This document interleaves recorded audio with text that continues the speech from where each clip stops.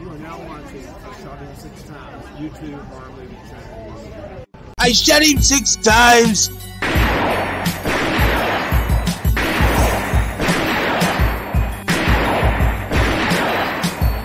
What's going on, horror fanatics? Welcome to I Shot Him 6 Times YouTube horror movie channel. As you know, I'm your host and creator of the channel, Marcus. If you have not done so already, please shoot this video a like. Helps out with the YouTube algorithm a ton. As well as if you're a new viewer to this channel, please shoot that subscribe button as well as that notification icon so you get all the latest content updates to the channel. In this video, I'm going to talk more about this Charlie Walker being alive theory from the Scream franchise. If you are subscribed to this channel, then you know that I dropped a theory video about a month ago discussing why I believe Charlie Walker, one half of the Ghostface killers from Scream 4, could be alive and could be returning to Scream 6. So, returning viewers and new viewers, if you haven't seen that video, I'll leave it at the end screen of this video so you all can check it out.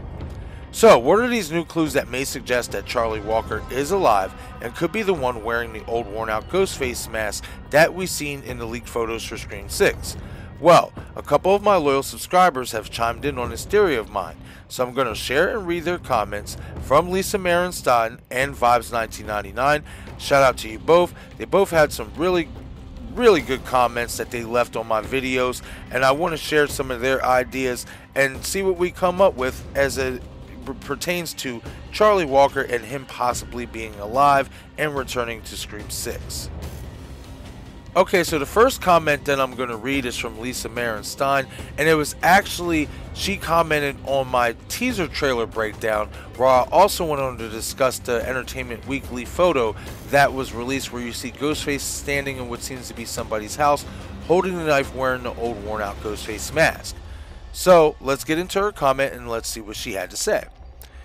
It could indeed be that they are parroting fans and might go like this, quote unquote, parentheses, potential spoiler below.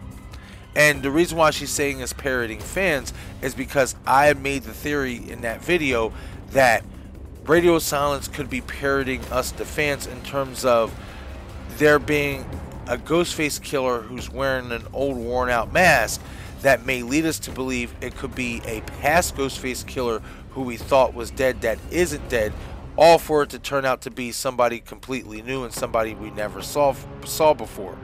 So that's where the whole parroting, in her comment comes into play. So let's move along here. I think those items in the Ghostface Museum are props from Stab movies and are not real evidence. It makes a hell of a lot more sense. How would anyone get their hands on evidence? Props are far more credible. This points to a massive Stab fan, and who better than Charlie from Scream 4, one of the creators of the Stabathon.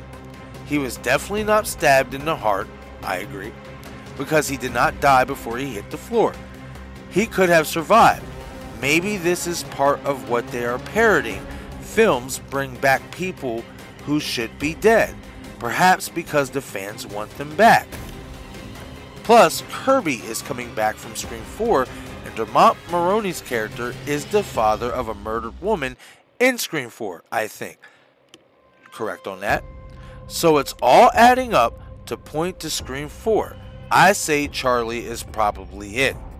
So to touch on Lisa's comments, I definitely agree with that. Like, with the whole, museum, the Ghostface Museum, and all that stuff, I definitely think, Charlie being the massive Stab fan that he was, or that he is, if we're saying he's alive, gotta, talk about him in present tense. This makes all the sense in the world for him to be returning, as the person who's wearing that old worn out Ghostface mask. It makes sense. It does. She makes a very valid point. How would anybody get a hold of that evidence? It definitely would have to be props. And this does signal to somebody who is a massive Stab fan. Who is the biggest Stab fan in the entire Scream franchise so far that we've seen? Charlie Walker.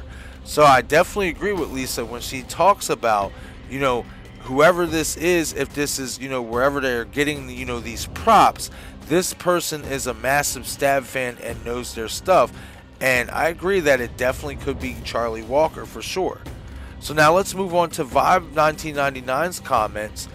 That comment that they actually, just left in my comment section late last night that I picked up on before I did this video.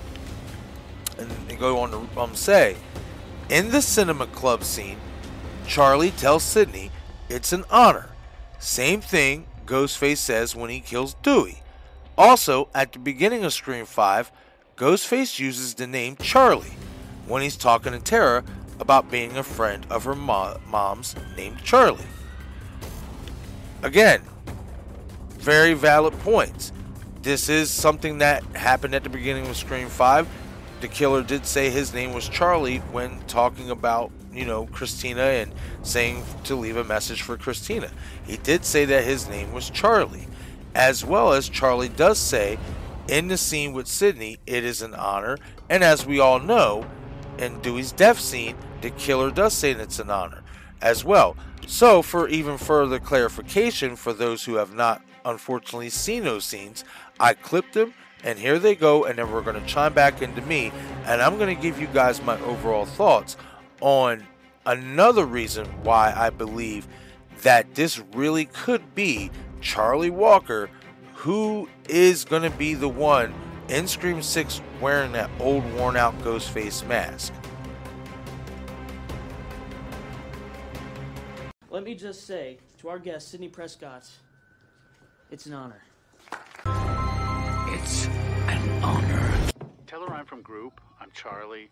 Okay, so now that we are all caught up and clarified on the clues, I want to talk about what Vibe said about the Easter eggs. The Easter eggs that, in my opinion, has gone overlooked, especially even by me. I'll happily admit that.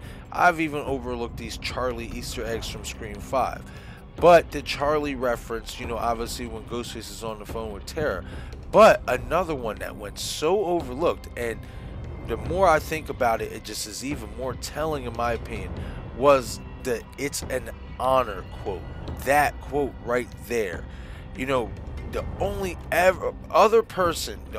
person we've ever heard in the entire Scream franchise utter those words was Charlie Walker in Scream 4, as I showed you in that clip with Sidney Prescott. So when Vibes mentioned that to me, I'm like, wow, I kind of forgot about that a little bit. But another thing, why the Easter eggs are important, right, is we believe, a lot of us believe that the Easter eggs about Stu Macher are signaling that radio silence is trying to tell us that Stu Macher could be alive. Well, I'd like to think the same thing for Charlie Walker in that regard, right? Because we all say, why would radio silence put all them Easter eggs about Stu, offer them not to bring him back at all? Well, I make the same argument for Charlie Walker. Why reference Charlie at the beginning of Scream 5 by using his name? And then why, when Ghostface is killing Dewey, why say the quoted line that he said in Scream 4 if there's not an underlining meaning to it? Something to think about for sure.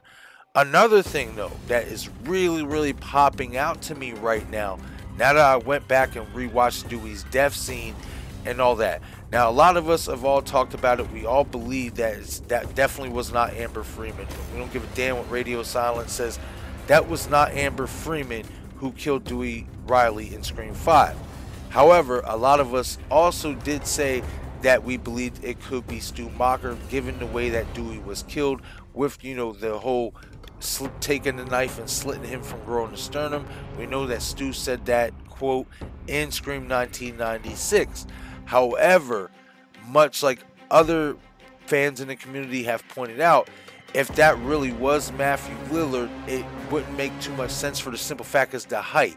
Matthew Lillard is 6'4". You would be able to see a very obvious height discrepancy. Now, I'll be the first to tell you that I believe, cameras can change all that and can make things a little bit tighter.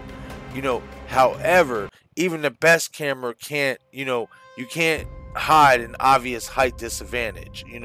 It just can't. You can do your best to tighten the angle up and to make it look a certain way, but at some point that height disadvantage is going to be heavily apparent, to say the least. And Matthew Lillard is 6'4", as opposed to David Arquette being 5'9". So that's a mere damn near 7 inches in height right there. Now looking back at it, I would like to think that we would be able to tell if that was Matthew Lillard or not. However, those who also said, you know, it's not Amber Freeman, but it's also not Stu Macher, it has to be somebody who's around Dewey's height, which would be 5'9". Well, Charlie Walker, Roy Culkin, is 5'7". This makes perfect sense, especially if this Ghostface in Scream 6 is the same Ghostface that killed Dewey Riley, which I'm assuming that it is. I believe it is because of the bullet holes as well in the robe that we've seen in the leaked photo. If this is the same exact killer who killed Dewey Riley in Scream 5, then my best bet is I'm going to say that it is Charlie Walker, not Stu Macher, who is underneath that old worn out Ghostface mask. That's what I'm going with right now, everybody. I'm setting it up right now. Put it, jot it down. Marcus says it. Charlie Walker is the one who's wearing the old worn out Ghostface mask, not Stu Macher. And I think that the clues that I gave to you guys in this video, as well as the comments from some of my a couple of my loyal subscribers, I'd like to think that those clues are really telling as well. And it even heightens the greater possibility, whether you like it or not, whether you like to admit it or not.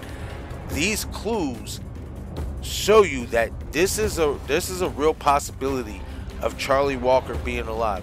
Again, if we can believe that Stu Macher is alive, right, and we believe that Radio Silence put all those Easter eggs in there for a meaning or for a reason, we have to kind of take that into consideration with Charlie Walker as well, especially being that they are bringing back a character in Kirby Reed that is directly linked to Charlie Walker, as well as you have Dermot Mulroney, who is playing the father of a victim from Scream 4. There's a lot of Scream 4 references that is going to be in Scream 6, so it only makes perfect sense now, in my opinion.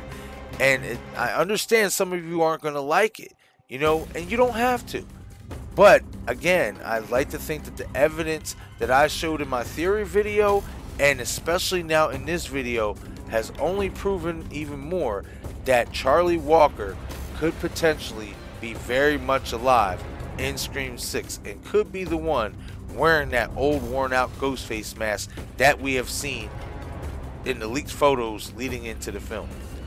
But okay, everyone, that is it for this video. Leave a comment below and let me know your thoughts on these clues about Charlie Walker being alive. Do you think these clues are valid enough, or do you think I'm in over my head and it's just wishful thinking and that Charlie Walker is just plain and simple dead? Leave a comment below. I would love to hear from you all. Once again, this is I Shot Him 6 Times YouTube horror movie channel. As you know, I'm your host and creator of the channel, Marcus. Please shoot this video a like. It helps out with the YouTube algorithm a ton. As well as if you're a new viewer to this channel, shoot the subscribe button as well as the notification icon so you get all the latest content updates to the channel. Be sure to follow me on Twitter, Instagram, and Patreon. Thank you all for watching.